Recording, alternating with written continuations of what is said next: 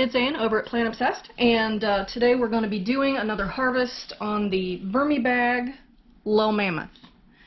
Alright, so I've got some more light in here, so hopefully we'll be able to see what is happening better this time than we did last time. So I'm just going to undo the zipper here and see what we get. It's looking dry at the very bottom here, but it's also not looking very finished. So maybe my plan of harvesting every month is too ambitious, because I don't think that this is in any way, shape, or form done. So even though I've got this kind of plucked out here, I'm going to finish this harvest, but then I think maybe we're going to move on to doing this every 2 months instead of every month. Slide this over here, bring you guys a little closer so you can see this side. And same story. We're still seeing things like, corn cobs and bedding that is not in any way, shape, or form finished. So maybe we need to reevaluate the length of time in between. So, yeah. But this is so much easier than the urban worm bag. It's ridiculous. Alright, so that's what I got out of here. Show you a little. So I'm willing to bet that when I screen this, I will probably get about 50%, which in the past, when I let it go longer, I get much more than that. So I went ahead and did harvest this, and maybe I should just put it right back in on top. I don't really need the castings right now, so I think that's probably what I'm going to do. I think I'm going to just dump this back on top of the feeding that we get them today. Alright, let me rearrange everything here and we'll get them fed up. Okay, we're back. I'm going to take a look in on here and see what's going on the top.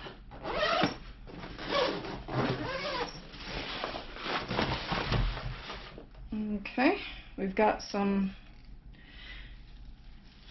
critters coming up to the top here. I did have a fruit fly trap in here previously last week because it was getting ugly. Oop, there we go. Everything falls in from the harvest I just did.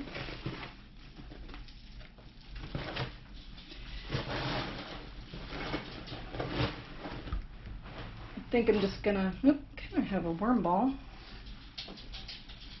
It's not too bad. But I think I'm gonna have to add a lot more water again. Definitely. Not I think, I definitely am gonna have to add a lot of water. Not sure how long it's been. Maybe it's been 2 weeks since I've been in here. Okay, well, let's get them some water and let's get them some food. Okay, first things first, do as I say, not as I do. This is very, very dry. I think it's the fabric of the bin, and the rain has finally slowed down around here, but definitely going to get them a lot of water. I think I had about a half a gallon of RO water here, so no chlorine, no fluorine or whatever. Fluoride, that's what I mean.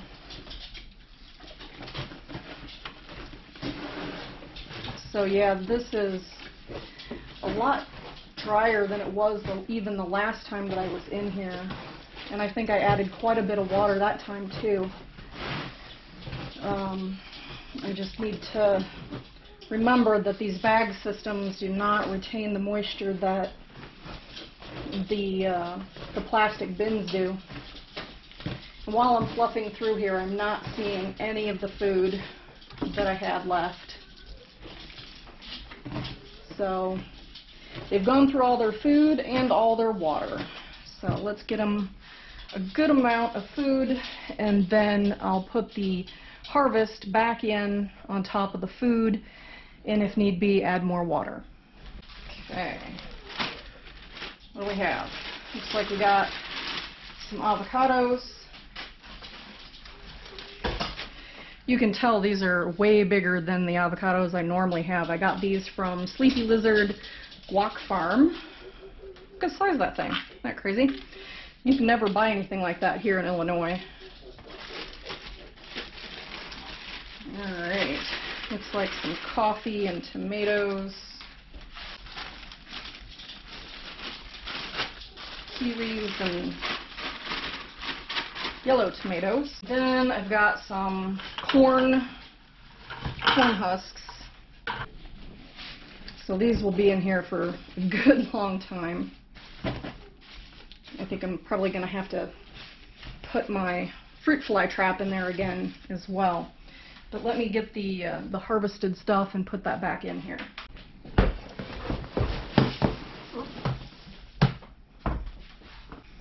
Okay, that's also very dry. So let me go grab some more water. Okay, more water. Again, most of the time this is going to end badly if you pour this much water in.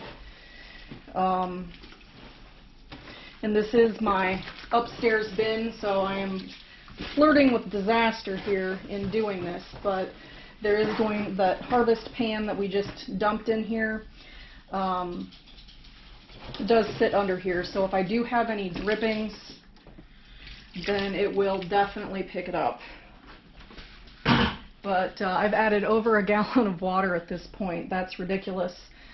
Let me get them some moist bedding, and maybe that will help us out.